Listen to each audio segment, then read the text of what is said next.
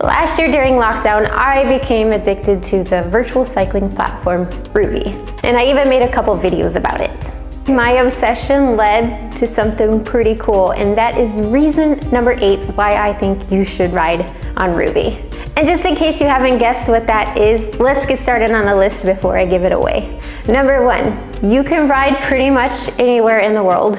And they have a great selection of races, so you can use those to prepare for any races you may be planning to do, but don't have the luxury of riding beforehand.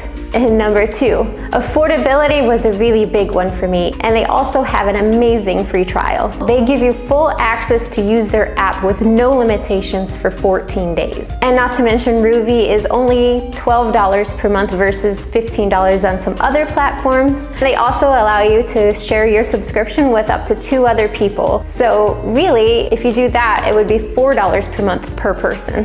Number 3, the structured workouts. There have been some major updates to Rouvy since the last time I did a video, and one of them is their workout feature. The separate apps used to drive me crazy, but now they combine the Rouvy Workouts app with the Rouvy AR app.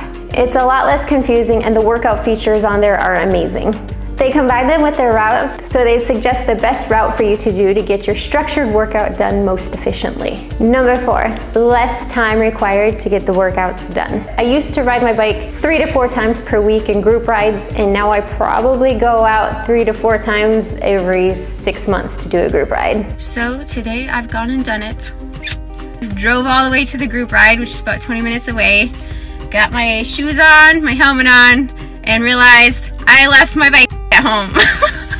I just really like being able to hop on the bike within minutes of waking up without putting so much effort into getting ready. And that brings me to number 5, comfort. I know it's probably making me soft, but for me, riding in the comfort of my own home ensures that I get the workout done correctly, and I don't have to worry about whether I dressed appropriately for the weather and if I brought enough food or water. And I also never have to worry about wind or any other elements, which brings me to number 6. This is sort of a sad reason. I lost a lot of friends in a tragic cycling accident this past year, and another friend of mine was hit by a car while riding her bike, and it's taking her a really long time to recover. Not to mention, I've already witnessed one guy riding his bike in front of me get hit and killed by a car. It's scary out there. The risk to reward scale has really started tipping the other direction for me this past year, especially now that there's a good alternative like Rouvy to help keep me safe. Number 7, you can also run on Rouvy. Now this feature isn't really that great yet,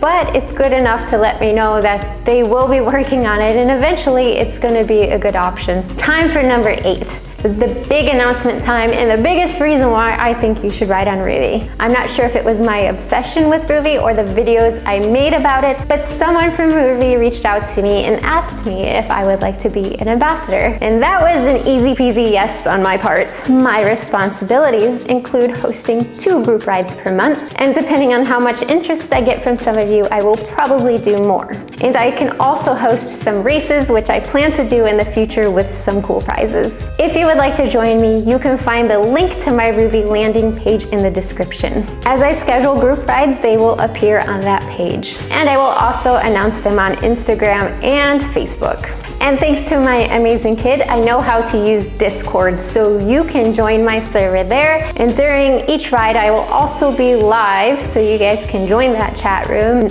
and we can not just ride together, but we can actually chat with each other and get to know each other on a personal level, which I'm super excited about.